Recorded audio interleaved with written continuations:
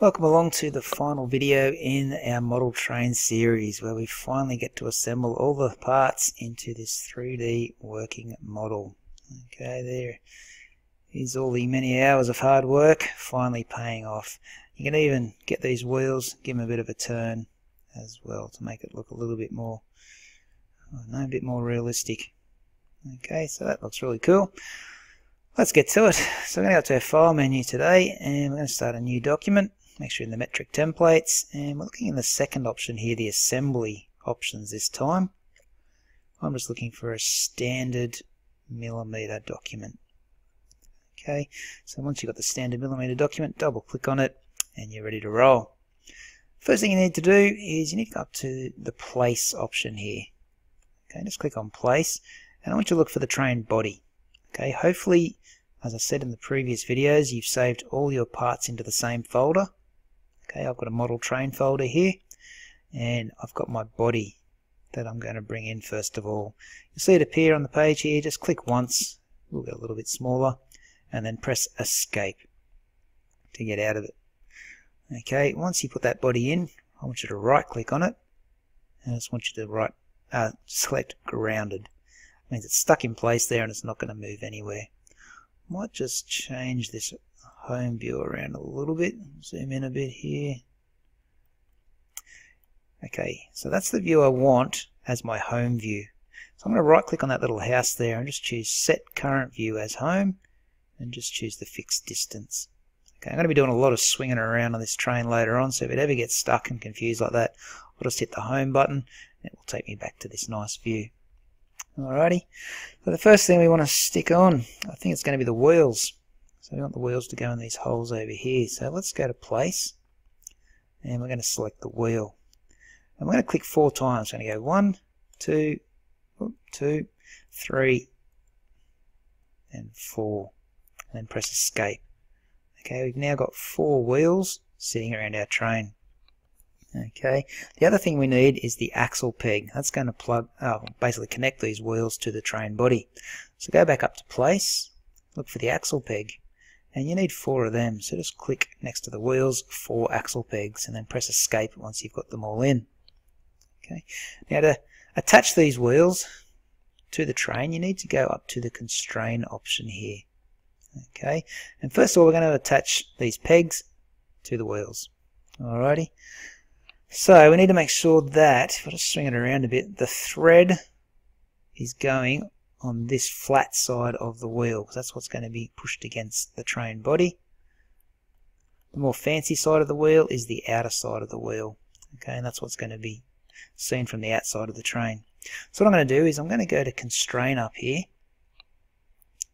and a little dialog box appears. I want you to go all the way across to this 4th option that says Insert. Okay. I'm going to zoom in a bit on this first screw here. I'm going to select this circle underneath basically the head of the screw, or the peg. I'm going to click on it. Then I'm going to click on the inner circle here of the wheel.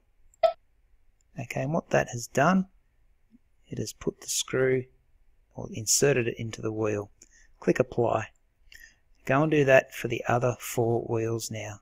Okay, so it's going to involve a little bit of fiddling around to get this right, but click on the underside of the screw there, and then the inside of the wheel. Okay, make sure, as I said before, the thread is poking through this flat side of the wheel. Let's come down here to this one.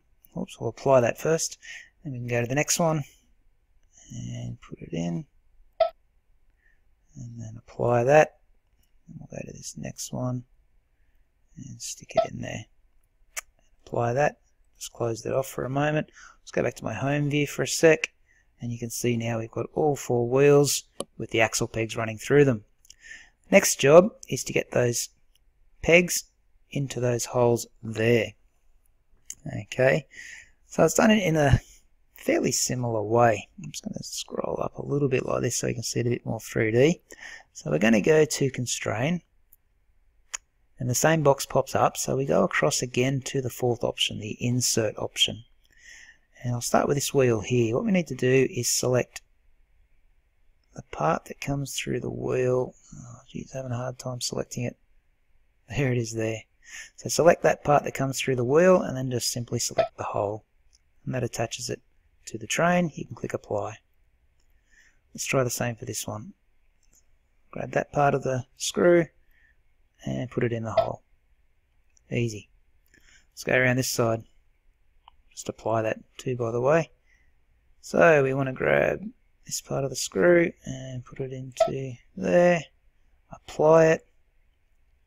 Again, grab this part of the screw that's just coming through the back of the wheel there. Sometimes hard to find. There it is. And then put it into that hole there.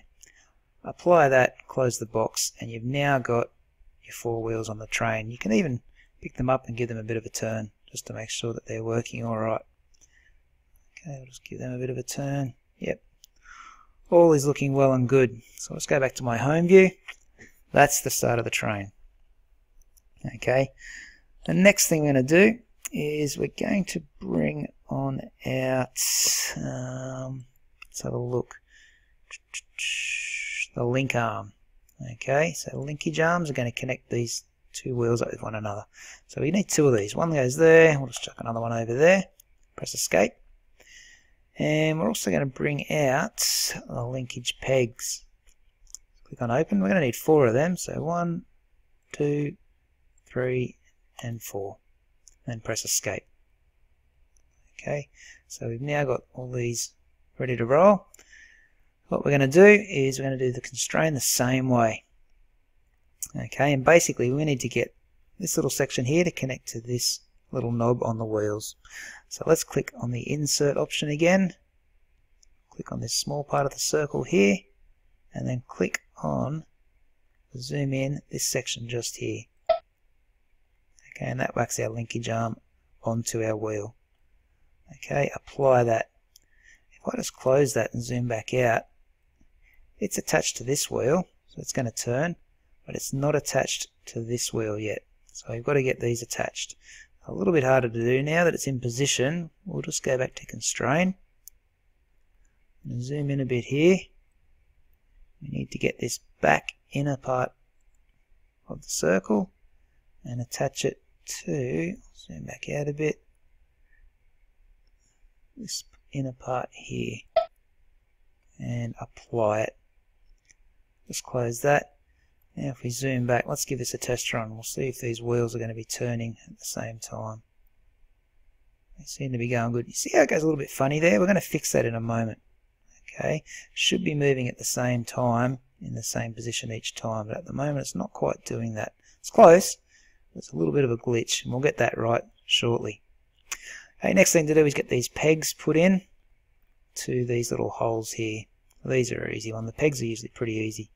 So zooming in on those pegs, let's constrain them. Choose the insert option again and get underneath the head of the peg there. So you want to select that little circle. Zooming out, we'll come down and we'll put it inside there. Easy. Apply that. Let's look for the next peg. So we can click on the underside there. Zooming back out, we'll go over this other hole and just stick it in that little gap. Apply that and click close, and you've now got that side of the train, done. Okay, as I said before, we'll fix up that issue where that little linkage arm goes a bit skew-if, but for now that's looking pretty good. Let's do the same on the other side. Okay, the first thing you want to do is get our linkage arm attached to those little knobs.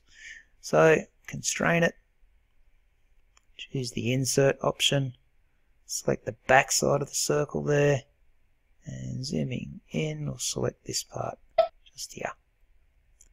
Apply that, come across, and let's get these 2 selected. So this is going to be a bit hard because they're so close to one another, but give it a go. Let's select that back side there and select that little bit there. There we go, we've got them. So we'll apply that.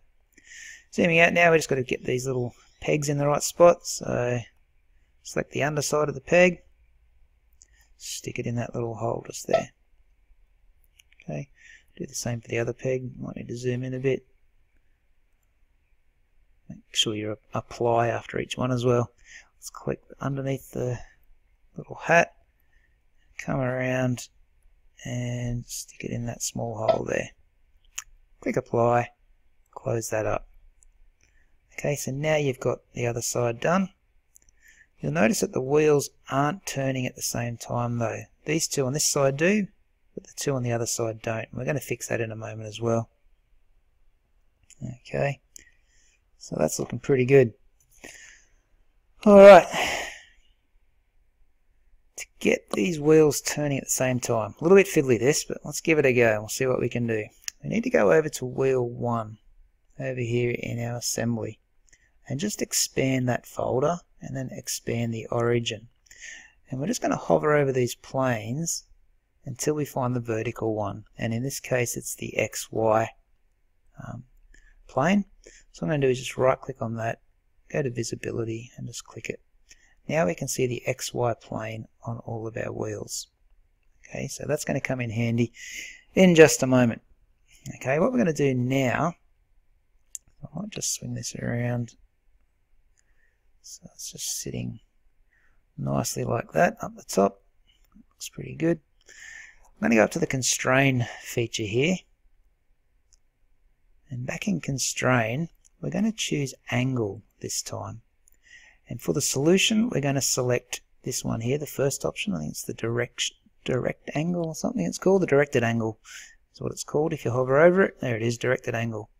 And all you need to do is go and select one angle and two angles, and that links them together. So click apply, and now when you turn the wheels, that linkage arm should stay spot on.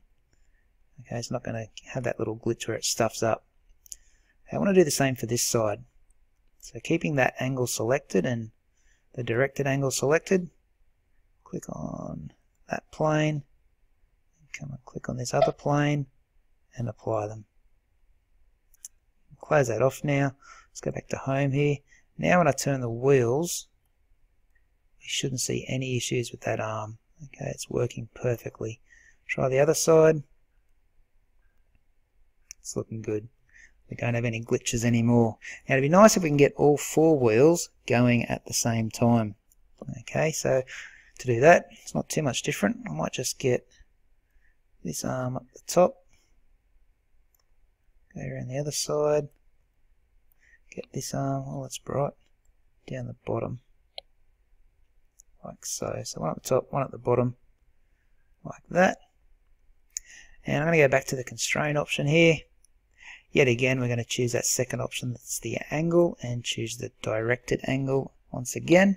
And this time we're just going to choose the two planes up the front, so that one and this one over here. Apply that, close it up, give it a test run. Now when we turn the wheels, we've got all four of them moving at the same time. Okay, just to hide these planes, just right click on this plane and just turn its visibility back off. You'll see it a bit better. All those wheels now moving at the same time. Alright, so that's the hardest stuff done and out of the way. Okay, so let's do some of the easy stuff now. We're going to go up to place. Let's bring in the chimney. Okay, now the chimney, just press escape. Once you press it once, goes in that hole just there. Now I don't really like the colour of this chimney. I want it a little bit different. So I'm going to highlight it and go up to my appearance panel at the top here. I kind of want a more grey or a charcoal kind of colour. I might type in grey and see what options we've got. Grey looks good, smooth grey looks alright. I wonder what black options they give us. Plenty of black options there as well, so really up to you what you pick. I think I'm going to go with the grey. It looks a little bit more realistic. I'll just choose the normal grey. Close my appearance panel off. And you've now got a different coloured chimney. So if you want to change the colour of anything, it's just a matter of highlighting it and going back to the appearance panel like usual and changing the colour of it. Okay, the chimney is an easy one to do. All we need to do is go to Constrain. Where did that little window go? There it is. Make sure we're choosing the fourth option again. Okay, so the insert option. And looking down on top of that train, you want to choose the inside of that circle, so that flat base. And then back over here with the chimney, look underneath it and choose his flat base. And then you'll see the chimney sitting inside there. So click OK. So that's looking good. He's stuck in there. Alright, next one around the back. What have we got around the back? We've got those little magnets. So if we go to place, they're called the hitch peg and the hitch magnet. Okay, it allows you to carry, attach carriages to the train. So open both of them, and we just put them in once and press escape. Now, zooming in on them, they are quite black. I might even change the appearance of them very quickly as well to something a bit more grey. What do we got? Go about a smooth grey. Let's see how that looks. Yeah, it looks a bit better. We'll roll with that. Okay, first thing I want to do is connect these two to one another. So I'm just going to look underneath, Constrain. Remember to choose the insert option here. Just choose underneath the little hat of that peg, and then choose the inner circle just here. That gets them all attached. And click OK on that. We'll just zoom out and see where we're at for a moment, because they're a fair way away from one another at the minute. So I might just bring these over a bit closer to the train. So now, if we just swing this around, we basically want to get this underside here to fit in that hole there. This shouldn't be too hard. Let's see if we can get it working. So we'll do the insert option again when we do a constraint. Click on the inside there, click on the inside there, and OK. We've now got our little magnet there attached at the back. So the train's looking really good now. I think we just need to put the Cowcatcher on the front. Okay, and this bit can be a little bit hard if you've done your measurements wrong, trying to get it to fit perfectly into those 3 holes. Okay, so let's go to place and look for our Cowcatcher. Just stick in one Cowcatcher and press escape. Okay, you have to swing it around a little bit here. Might bring it over this way a bit. You can see we've got 3 pegs that need to go into those 3 holes. So we'll start with just one peg. Let's go with that top one. I'll zoom in a bit. We'll constrain it. Remember to pick the insert button again. And we're going to choose this bit here. Okay, that attaches to the Cowcatcher. And then we come back around, looking in this top one. We want it to go, I think it's that one there we want it to go onto. We'll click apply. We'll just close that box for a moment. Now that's not finished, but should be in a good position, which is pushed up against the train. So that's looking pretty good for starters. What you can do though is actually move it around. Okay, we haven't put in those other pegs yet. You only really need to put in one more peg, and then it will be stuck in. So let's look underneath here, and we'll constrain this peg. Oops, we've got to choose our insert option first. So constrain that peg in the same way into that hole. Click OK, and now that we've got 2 out of those 3 pegs put in there, we shouldn't be able to pick that up or move it around. Okay, so that fits nicely. If you're worried that that doesn't fit very nicely and it's not connecting properly, you might need to go to this front view here and go to your view up the top. Change the visual style to wireframe. You can actually see my 3 pegs fitting nicely into those holes. If you could see more than these double circles, then you'd know that your peg is not fitting nicely into those grooves. Okay, and you've got your measurements wrong somewhere in the previous tutorials. So I'll just change that visual style back to realistic. And I think we're pretty much done. That is our 3D modelled train. All working, wheels moving, perfectly in time. If you got this far, congratulations, you are finished. Save it up and you're done.